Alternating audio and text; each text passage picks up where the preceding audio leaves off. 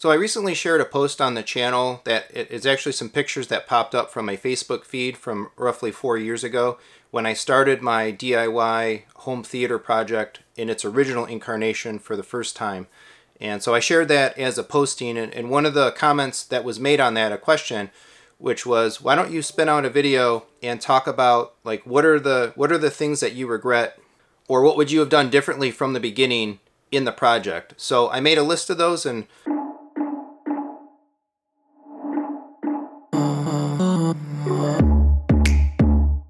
all right, so I've got a couple of thoughts, reflective thoughts, thinking back to when I did my theater for the first time and what I really would have done differently based on actually redoing the home theater a second time and having used it for the last few years. And I would recommend, there's a whole bunch of videos in the home theater playlist here on the channel talking about my perspective on the original build and on what I did under my home theater 2.0 banner. So for more exposition and deeper detail about various aspects, go ahead and check those out.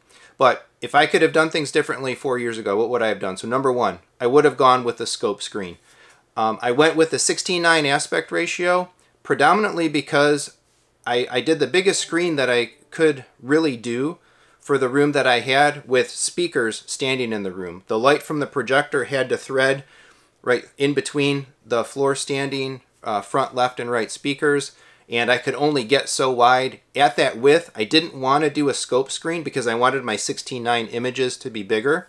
So for what I had at the time, actually 16:9 made the most sense because it gave me the net bigger screen for both types of wider and more normal aspect ratios. However, from an absolute scale, I would say that now having the much wider scope screen but still being able to maintain a very tall 16:9 image is just pure awesome. Scope content is just the standard. Most of the movies, many of the movies that we watch, end up in a wider than 16:9 aspect ratio, and so being able to zoom those in, fill those up, get the much wider field of view, it just adds so much more immersion, envelopment, and all of that to using the home theater.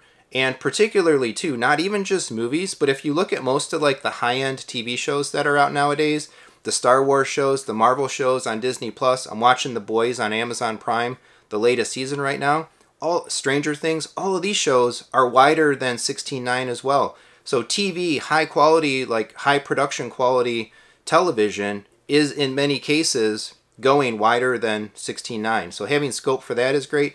In gaming, wow, until you've gamed on an ultra wide monitor, and it took me a while before I realized this, being able to experience it in the theater for the first time, it just takes gaming to a whole nother level. Field of view, envelopment, all of that stuff. So yeah, number one, go scope and figure out how to get the biggest screen that you can get to get the extra wide benefit while still maintaining as high of a screen or as tall of an image as you can get, so that your 16:9 image, when you have it, is still also as big as you can get it.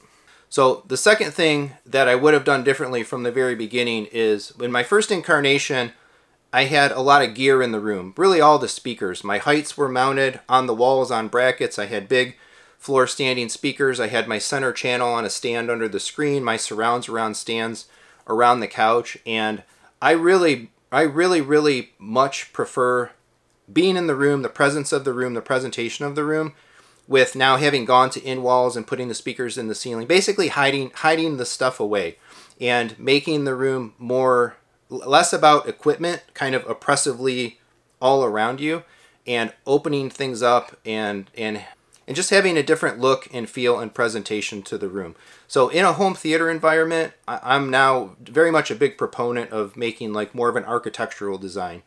Putting stuff in the walls, hiding things behind treatments, and however you're able to do it, I find that I really prefer that room. And if I could have done it differently or done it that way from the beginning, now knowing what I know, that's number two. I would have definitely pursued things that way. And so 1 and 2 actually kind of fold together into number 3, which is get the front speakers behind the screen. And so they weave together under the idea that, again, I couldn't go bigger scope ultra wide because I had towers in the way. Well, you can take the towers out of the way and put those speakers behind the screen. Now you can go wider and you don't have anything obstructing your projected light from your projector. It also serves the idea of integration because now looking forward at the front of my room, I don't see speakers. I don't really see, I still have subwoofers up there, but I've done a better job making those blend away in the darkness and the blackness.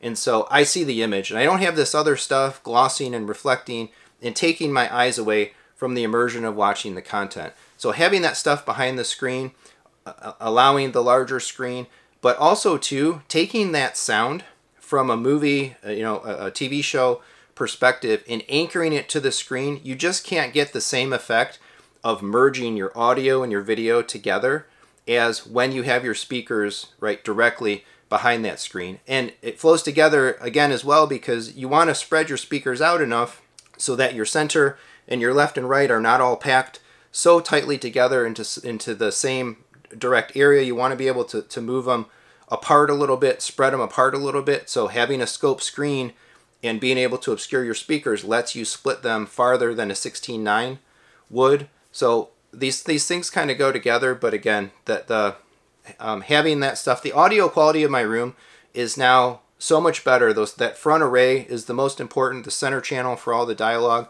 and having that sound emanate from the image, having it anchored and locked to the image, using the same speaker for the L, the C, and the R, having it in a vertical orientation. You don't have to have a compromised or a horizontal center. The center's now not disembodied right below the screen and emanating from a different point source than the people and the faces and the images that you're actually watching. All that stuff just adds so much, and I would absolutely have done that from the beginning had I kind of known what I know and how much better this is than what I did the first time.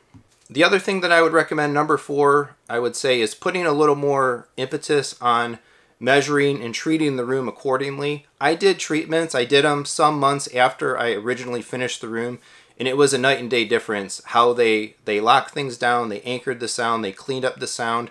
But I did it more, I would say, open loop, meaning I wasn't maybe as technical with the measurements, taking measurements, understanding what was going on in my room and treating it accordingly. I sought consultation from GIK, and they looked at the room and they did their analysis and they made their recommendations. But if I could go back to the very beginning and structure everything very specifically, measuring and analyzing and treating right away, right off the bat, according to those measurements, I would have put more time and effort into that. As it is, I've got now, the room is treated all around. I've got corners, I've got ceiling treatments, I've got wall treatments, I've got absorption, I've got diffusion. So I've got it all in there, but it was a little maybe less scientifically chosen than it could have been if I did it more based on the room's response and the room's measurements. So I think you can achieve amazing results in a space with proper treatments, properly chosen and properly applied. And so if I could do that differently, I would go back and definitely raise my technical bar in terms of how I applied and when I applied room treatments to the space. The fifth thing that if I could go back and do it, I probably would, is I might have put a little more credence on building out the space more. I had a room that was already there, it was already established, it was already drywalled, and I set a goal for myself to kind of work within the confines of the established space. I didn't really want to rebuild things. I didn't want to structurally change the room in any major or material way. And that was great in terms of expediting the project, making it simpler. I painted everything black, I installed a bunch of stuff, and that all worked out fine. Now, looking back, if I would have maybe put, I don't know what it would have cost, let's just say 10 grand. If 10 grand, I could have done some things myself or hired a handyman to come in and kind of pull the trim down, do a green glue and a second layer of drywall, put the trim back up. I repainted the whole room anyway, minus the trim. But I repainted the walls, I repainted the ceiling, we redid the floor. So now that everything's done and it's in, I can very likely say that I don't think I'll ever go back and do that. But now using the room and putting more powerful subwoofers and bass response in there and understanding like what I hear in terms of outside noise and propagation into the room and out of the room in my HVAC system, the room could probably be really taken to a whole nother level of performance had I done stuff like that. And the time to do it would have been in the beginning. It would have added a lot more cost to the initial project, and I don't know necessarily then, given what I was spending on gear and everything else. I didn't do it specifically because I didn't want the complexity and I didn't want to allocate that money. But in the long run, I would have ended up with a much better room probably for having done that. And so maybe that's an example where I should have done it a little slower. I should have taken more time. Maybe if I would have stretched the project out in terms of when I started to when the room was ready, added another 6 months or maybe a year, that would have been a long time to have it functional and fun and ready to use. But it would have still been now several years removed and done, and I think I would have ended up with a better space. So I guess reflectively then, don't skimp on the structural elements, because particularly later on when you're done, you're probably not going to go back and do them. The time to do them, stuff like that, is at the beginning. And then the last one I'll say, number 6, is I did opt for a couch instead of chairs, and I find myself, or I have found myself, really jonesing for theater chairs. Something more sitting, supportive. I find that I sit on the couch and I lean back and I lay back, and it's just not as supportive or comfortable.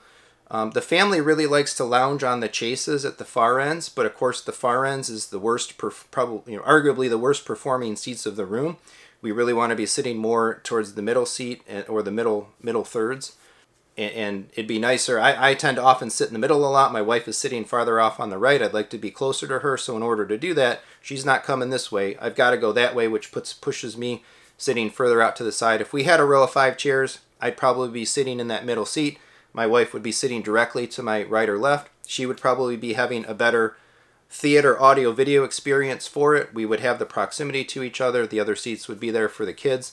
So in some respects, I do kind of regret the couch. And interestingly, reading a lot of other folks' takes on seating, a lot of folks tend to often regret what they did because maybe they feel the grass is greener. So take this one with a little bit of caveat, or a little bit of analysis for what really might work for you. I've read plenty of people that did go the theater chair route saying, oh, I wish I would have done a couch. That would have worked better for me in this reason. So I hope in some respect that my desire for the chairs isn't just a grass is greener. I think in my mind I'm formulating pretty good reasons and rationale and value and benefit about why I wish I would have had them from the beginning. And at some point in time I probably will still do them and put them in. Again, doing it from the beginning would have been cheaper and it would have been less wasteful. I've got a $2,000-ish IKEA couch sitting in there that we really don't have another use for. If I go and buy chairs now, what do I do with that couch? Used furniture is basically worthless, so I'm not going to recoup the money or recover the money that I spent on that couch.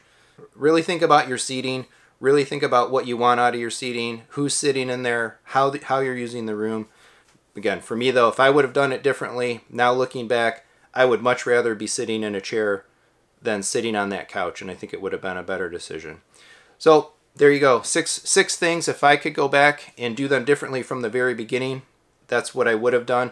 Thankfully, at least in my space, I was able to remedy most of these. In the chair one I can remedy at another point, but it cost me more money than it needed to, for sure. Doing something and then redoing it. Thankfully, I was able, when I did my redo, I was able to sell a lot of equipment and make pretty good money selling the used things and recovering what I spent or buffering against or what I was spending to change over to the scope screen and put the speakers in the wall versus in the room and all that. So I got a little bit lucky in that regard, but it still ended up costing me, and it certainly cost me a lot more time and effort and energy spending time in the room to set things up once, take things out, and set things up again. So sound off in the comments. If you have a home theater, what would you have done differently? Share for the other folks reading. And if this type of information is helpful to you as well, let me know in the comments if something that I can reflect on from my space can help you maybe make a better decision. It's one of the things I really want the channel to be all about. So thanks so much for watching. Please do all the regular YouTube stuff. Like, subscribe, hit the bell for notifications, and come on back for a whole bunch more home theater, AV, and other techie fun. Thanks.